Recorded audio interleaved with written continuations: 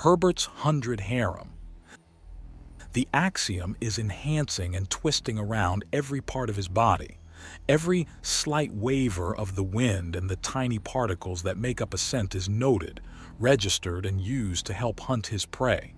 Unfortunately, the difference between a Zeden that's been rejuvenated so many times that it's impossible to tell if she's 20 or 2001 that's actually 20 is impossible.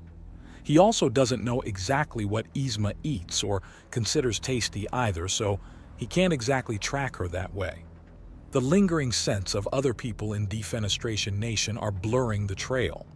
The problem is that she can simultaneously use axiom in huge amounts and blur it with the background. So she's got her every presence and trait hidden away.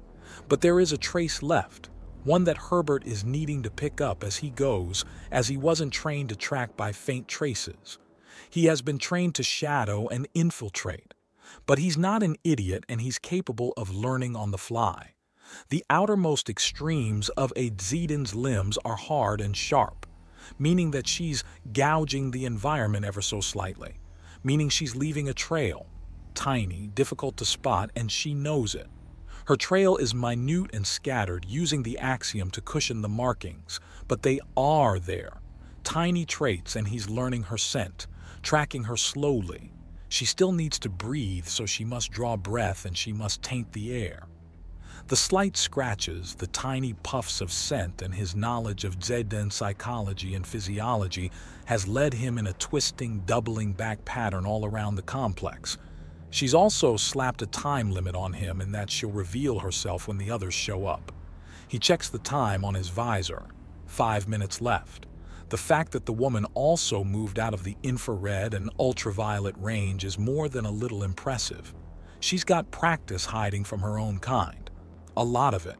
The slight wind that passes through Defenestration Nation means that whatever sound her lungs is making is being drowned out. Not to mention that it's sweeping away the ever so slight scent, but it's also of use. The wind is carrying the particles in specific directions. He just needs to backtrack them. Then it hits him. The sensation. She's directly watching him, not tracking him with sound, scent, or axiom, but her eyes are on him directly. He turns and faces her. The winds are winding around the nearby buildings and sweeping the scent into a circle away from her. Dangerously clever. He trusts his instincts and blurs. His lashing out foot is caught in a chitin reinforced palm cushioned with axiom, as is his other foot and both hands. That's the problem of having two less limbs than the other. Yzma fades into full visibility, stuck to the side of a building and with her tail acting as an anchor point as it stretches back to wedge her to the side, all the better without digging in. Her smile shows more and more teeth as she clearly reevaluates him. How? What did you sense? What made you so sure I was here? She asks in a fascinated tone. Wait, no, I've seen that before, but never in an apex. Your kind were hunted in the past. The instincts remain. Basically, Herbert concedes before shifting probability and a tight bit of control and is now on top of the building that Yzma's clinging to. He sits down and regards her with a smile. There are a lot of animals back on Earth that can and will take a chunk out of an unwary human if you find yourself in their territory. The safest parts of the world are the ones where the local population systematically hunted them down. Harsh, but what else can you expect when two predators clash? I see, without axiom to help you need your instincts even more fine-tuned than most. Slower evolution too, so they have time to get baked in, she says before nodding. Good, very good. Not a normal way to track someone, but it worked. Right. Well, we've only got a couple of minutes. No way I can find you again if you vanish. So let's go out and greet the others. Herbert remarks before considering and pulling out a pair of shoes from out of an expanded pouch and slipping them on over his low-profile, armor-covered feet. It's not fair to them if my steps are almost completely silent. He also slips off the gloves and pockets them, more small traces to leave behind for the girls. They're not exactly as devoted and driven as himself to training and self-improvement. So what makes you think you can do as you have? Isma suddenly asks as they walk to the entrance. Me, humanity, or what? He asks, and she smiles. Both, really. Humanity has to do something. We don't have the luxury of experience or a huge amount of resources, so audacity is the name of the game, which is much the same for myself. I don't have centuries of skill behind me. I don't have wealth on an absurd degree. I have to do something, so I'll just be the best I can be and as bold as I can be. Simple, but it works. Making up for a lack of quantity with sheer quality. The difference between a canvas painting done by a master of the craft and a large bolt of canvas cloth. Isma notes and Herbert blinks in confusion. Why did you go to canvas with that? Herbert asks, and she titters. I could have also said a diamond against base carbon, or a delicate vintage versus a river. But the point remains the same. You recognize that there is far less of your kind, and therefore each one must be astounding. Sort of. We're also playing for time. Time will increase our numbers, exponentially no less. It's going to happen, though. We've got enough technological blueprints and tested low or even zero axiom tech. Most of it is theoretical or exists only as a collage project so someone can earn their mastery in their field. Isma interrupts him. Yes, but there's enough of it, and it can all be recreated with technology available on Earth. We should have enough of it to make transport out of cruel space into something easily repeatable and without all the strife and struggle this first attempt had, Herbert says. Our next ship back home will have not only mountains of proof, but entire shipments of supplies and prefabricated parts to make the next Dauntless-class ship something they can send out almost as soon as they can crew it. But will they come as your reinforcement or as you executioner? No doubt there will be many furious minds in response to the announcement of the Undaunted. She asks, and he can only shrug. Should worse come to worse, you and your wives will be taken care of. I can hide 101 as easily as one. I can hide 1,000 easily as well. There are places. There are ways. Thank you, Herbert says, looking up at her. I mean it. Thank you. You're family now. Don't think I didn't catch the scent. You're giving me a great-grandchild. I am the grand matriarch of my line. Even if it wasn't a pleasure to help my family, it would still be a duty, she says, and he smiles at that. Although I have heard something about a rather entertaining rumor. His smile widens somewhat at the blatant change of subject. Oh? Like what? Apparently a rather adorable young man named Private Stream has been seen wandering around. Do you know anything about him? The teasing tone tells him she clearly knows what's up. Oh yes, he's about as overeager as they come, but damn it if it doesn't just make him more endearing. He's in way over his head, though. Poor kid, Herbert says, and Isma giggles somewhat. I was never much for character acting and the such, but it is a fascinating skill, as much something from a vid as it is a practical ability.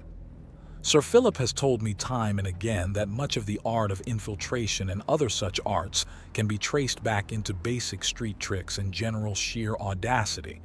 Acting as someone else? That's certainly part of it. As much an act of being brazen as an outright skill. After all, you need to say your lies with complete and total sincerity and certainty, Herbert says before grinning. Unless, of course, part of the act involves being caught in a lie and then spilling the supposed truth. It gets complicated quickly, which it's best to lay your foundations on a few basics. It's certainly interesting, Isma says as they get within visual distance of the entrance. So, have you thought of any names yet? Oh boy, Herbert says, stopping as if seeing a train coming down the tunnel. Isma outright laughs at the sight. Terrified? Somewhat. We've been using a medicine to increase the chances of male births, so the odds that most are human is rather high. which means I need to figure out a lot of new names, and there's also the fact that I don't know how a human baby will respond to being born to another race. There's a lot we have in common with Yaya and Zayden, but the physical differences might terrify a baby. It's one thing to be a new father, another to be a father to hundreds, and another still to be a father to hundreds that are absolutely terrified of their mothers on an instinctual level that I can reassure on without issue. I've given birth to many daughters of many different races. There is a little uncertainty at first if there's a large difference between mother and child. But the baby learns almost right away when they're not in danger. They'll know their mothers, Isma assures him. Really? There is nothing in common between a Lopin and a Zayden, or a Sonir and a Zayden, or a Mera or AKA, or Erumenta and a Zeden. Yet, I have had daughters of each of those races. If there is a single moment of fear in their hearts for me, then it passes so quickly that they do not even think to cry. Humans may be exotic, but you're not that exotic. You'll be fine. Isma assures him, and he lets out a sigh of relief. Still, on the topic of my little girls, do you want some stories? Yes, please. And may I record them so I can pass them around? He asks, and she laughs. Of course. Now, where to begin? I've had so many, and there are so many stories to share, she says with a wide smile. Her tail comes around and is waving happily from side to side, opposite of her gait. Whatever tension there was between them is thoroughly faded. That method of walking is a lazy, unthinking way of moving that shows a Zedine is completely at ease. All right, I know where to start. To begin, you first need to know that if a non-aquatic race gives birth to an AKA, it actually changes their morphology quite a bit. It randomizes the traits they have and also exaggerates the tail and forward fins. Think of it like a Lydris lower body, but on a smaller and less dangerous scale. If my little iridescent hadn't come out covered in toxic spines at any rate. Oh, the lionfish style, aka. Those girls are rare, Herbert says as he nods in understanding. Lionfish? Brightly colored fish with very fancy frills that look almost like the mane of a great cat. Hidden among those strands, though, are deadly barbs. Although if you get the barbs off, they're actually pretty good eating. You humans will eat anything, Isma says in slight wonder. Nah, Herbert dismisses before explaining. Steel and glass are pretty nasty. Most wood is just bad, and while marrow can be nice, bones are usually out. Not what I meant, and yet exactly my point. Anyways, iridescent is a lionfish-based AKA, that's also got a stronger tail and forward fins to help her move on land. What kind of trouble would she get up to? Oh, all sorts. When a little girl can go on land and sea with ease and cannot be easily grabbed and pulled back into order, they learn that there's not much in the way of consequences, even if there actually are. Let me guess, you had to negotiate a few times with people who weren't afraid of the spikes? Who's telling the story? Isma asks, and Herbert theatrically enters a thinking pose and holds his chin. I think you are.